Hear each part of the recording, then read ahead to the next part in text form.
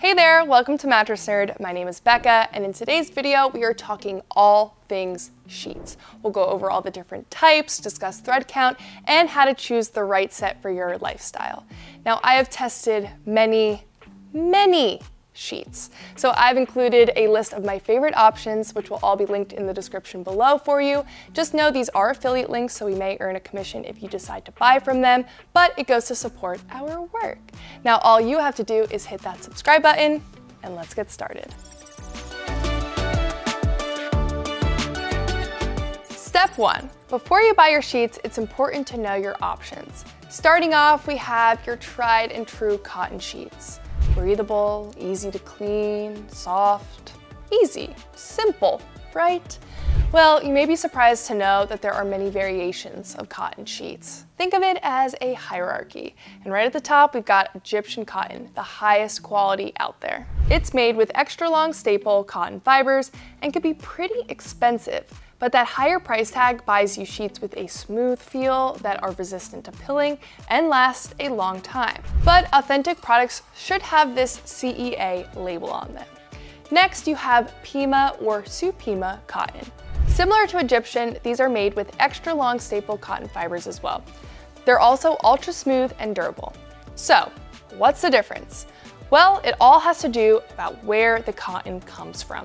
Pima is native to the US, while Egyptian is native to the Nile River Valley, hence its name. Pima also tends to be a more affordable option, which may be attributed to the fact Egyptian cotton is just a tad softer and less likely to stain as easily.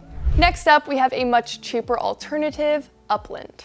It's the most commonly used type of cotton for sheets and clothing, but has the quote-unquote lowest quality when compared to Egyptian and Pima because of their short staple fibers. Labels like this are typically Upland. At the end of the day, it's still cotton, so it's soft and breathable, but not as durable or high quality as the previous options. For colder months, it's common to switch to cotton flannel sheets. Known for their cozy feel, the cotton used for flannel is shredded and shaved to feel thicker, so you can bundle up in them to keep warm. As someone that experienced a childhood of northeastern winters, trust me, flannel sheets are your friend, and I thank my mom for investing in them. Staying within the cotton family, we have jersey sheets, which feel like your favorite worn-in t-shirt. They're known for being ultra stretchy, buttery soft, lightweight, and affordable. However, they are susceptible to pilling over time and can stretch out easily. Last but not least, we can't move on until we talk about the two most common cotton weaves, percale and sateen. Percale weave sheets come with a crisp, freshly laundered button-down shirt feel that gets softer over time. Their lightweight feel also makes them a better option for hot sleepers or for summertime use. Versus a sateen weave, which gives the cotton a silky smooth finish. They're also a bit heavier, so they're better for colder months or those who don't sleep hot. Okay, we've officially moved on from cotton, now we're on to my personal favorite, bamboo. Bamboo is a great material for not only bedding, but a variety of goods because it's sustainable, hypoallergenic, temperature regulating, and very durable. Now when it comes to bamboo sheets, they get softer over time, won't trap body heat, and feel so luxurious to sleep on. Most commonly, you'll see bamboo as bamboo rayon, lyocell, viscose, or explicitly 100% bamboo. The difference has to do with how the fabrics are produced, with pure bamboo fibers and bamboo lyocell being the more environmentally friendly options in terms of water usage and added chemicals. That being said, they're all going to be silky smooth, hypoallergenic, antimicrobial, and temperature regulating. Next, we have a summer staple, linen. Linen sheets are known for their lightweight and airy feel, perfect for hot sleepers or those living in hot climates. They're also hypoallergenic. Similar to linen pants or tablecloths, linen sheets also have a stiff feel and are bound to wrinkle, but the material softens over time after a few rounds in the washer and is a practical pick for staying cool.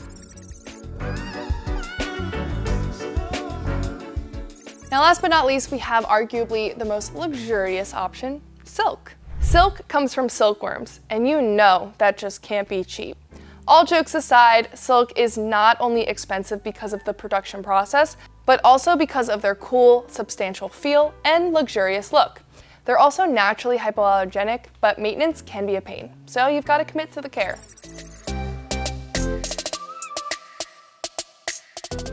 Thread count refers to the number of threads, both horizontal and vertical, in 1 square inch of material. Essentially, it has to do with fabric density.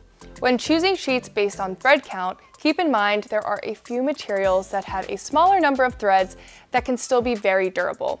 For example, linen sheets will typically have a low thread count, like in the 100s, but still be high quality, while a cotton sheet would range anywhere from 300 to 500 plus to be good quality. So it really just depends.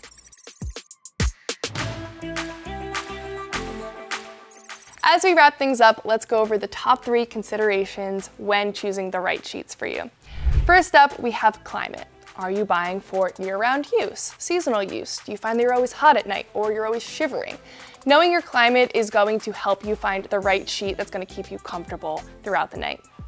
Next up, we have comfort preference. Does linen feel scratchy to you? Do you always want to be wearing your flannel shirts in fall and winter?